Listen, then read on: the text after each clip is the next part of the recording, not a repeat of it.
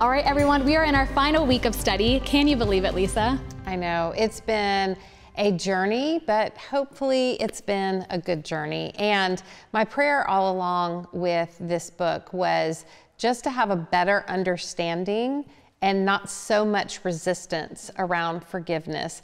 And it's still going to be a process. And I know 6 weeks is not long. Right. And so we're going to continue this healing process long after it's over. And so that's what I'm really excited to talk about today. You know, how do we live this message out? So it's not just something that, okay, we attended well to forgiveness with this 6 weeks, but in the context of our life, forgiveness is going to be a reoccurring theme, I would say, for most of us, because unfortunately, living in a sin-soaked world, hurt is going to happen, and misunderstandings are going to happen, and relationship hardships are going to happen. And so how do we really live this out? Great question. Yes. How do we live it out, Lysa? We would love to know. So a couple of weeks ago, I did a staff devotion, and after I did the staff devotion, you and I talked, and you're like, okay, this is probably something that needs to be part of our online Bible study. And so if you're taking notes today, and I hope you are, I want you to write down this word, pre-decide. And you can decide if you want to smush it all together, if you want to dash in between it. Yes. The spell check police are not going to come chasing after you. But pre-decide. And the reason why I think this is so important is because I'm discovering the best time to forgive is before I'm ever offended. Now that can seem odd. How do you forgive something that you don't even know is going to happen or that hasn't even happened yet? Right. But what I mean is that I want to get better at managing my response to offenses. I can't better manage the offenses that are going to happen to me, the ways that people are going to hurt me or do things. I can't control other people or even think about what circumstances might come my way. But I can pre-decide inside of my head to pick up less offenses. I can pre-decide in my head just because someone lays an offense down doesn't mean I have to pick it up, carry it with me, and let it affect me the rest of that day. I can also pre-decide that I don't have to get so emotionally stirred up by everything.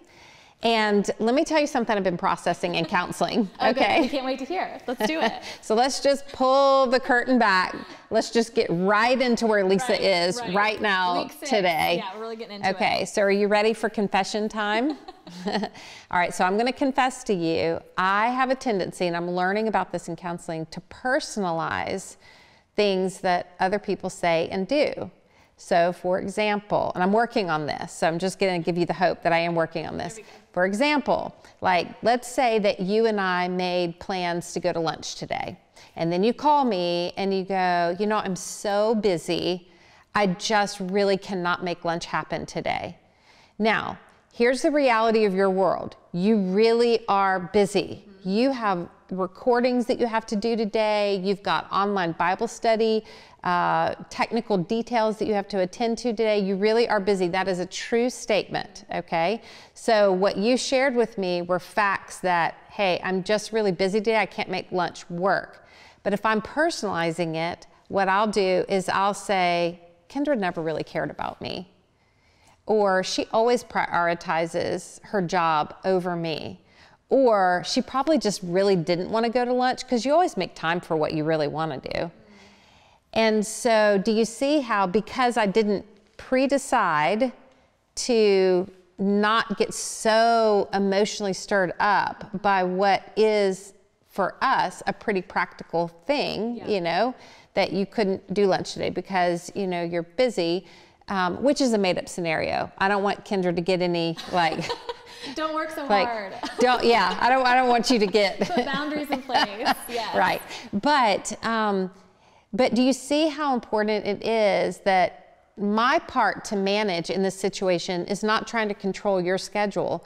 My part to manage is what I say to myself in response to what you said, and I can really decide, am I going to personalize this and let it affect me and become so offended, and then we're going to have this big emotional stirring between us, or this awkwardness or this tension between us? Or do I just accept what you said? Like, yeah, you know what? You've never betrayed my trust. You haven't before made me feel like that you're going to make up some story. We don't have some weird, awkward dynamic in our relationship where I don't trust you. So when you say to me, you're too busy, I have the choice that I can pre-decide whether to just take that at face value, or whether to attach a whole lot of emotion to it that probably isn't so much about you and I. It's probably I'm pulling pain or rejection from my past into this situation, and maybe thinking one more script, like, people always do this to me. You know, people always do this to me. It's like, you know, that person rejected me in the past, so I'm sure Kendra's just rejecting me now, and this has more to do with rejection than her busy schedule. And so it's my choice whether I manage those emotions or not. And so pre-deciding that I'm not gonna take things so personally is really, really important. Now, here's where this might get a little tricky.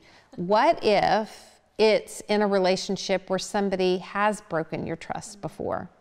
And what if you suspect that they're lying or betraying you again? That's where things can get a little bit more complicated.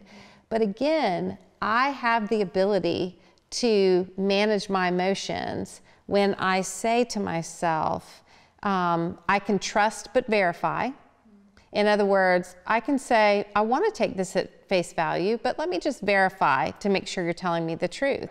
And if they're not telling me the truth, then I have to look at it and say, this is more of an indication of the brokenness that exists in them, and not so much the brokenness that exists in me. So learning how to not take things so personally, pre-deciding that it's just not going to be healthy long-term for me to get emotionally devastated by every situation.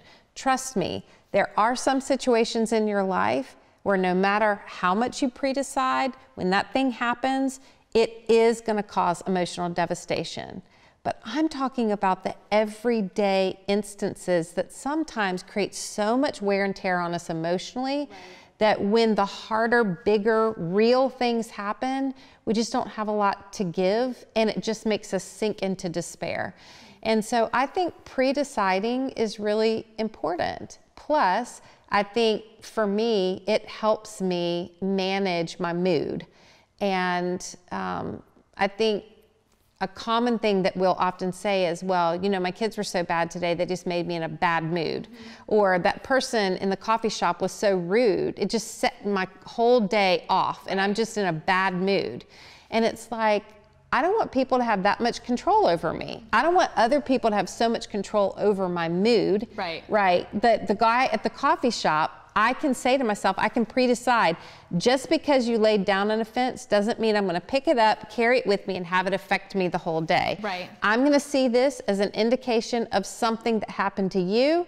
I can say a quick little prayer for you. I can wish you well, but I'm not going to give you the control of determining my mood for the rest of the day. And carrying it out. Yeah. And then if we have less offenses in our life, we have less forgiveness processes that we have to walk through.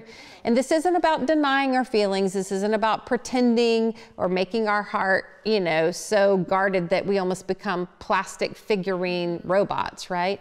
But it is about deciding that we can pre-decide to not personalize things, just because someone lays down an offense, not to pick it up, and that we don't want to hand over the control of our mood today to other people, that we really can make the decision for ourselves that I am going to walk in forgiveness. So sometimes in the morning, I'll wake up and I'll say, I'm going to send forgiveness ahead in all these different places.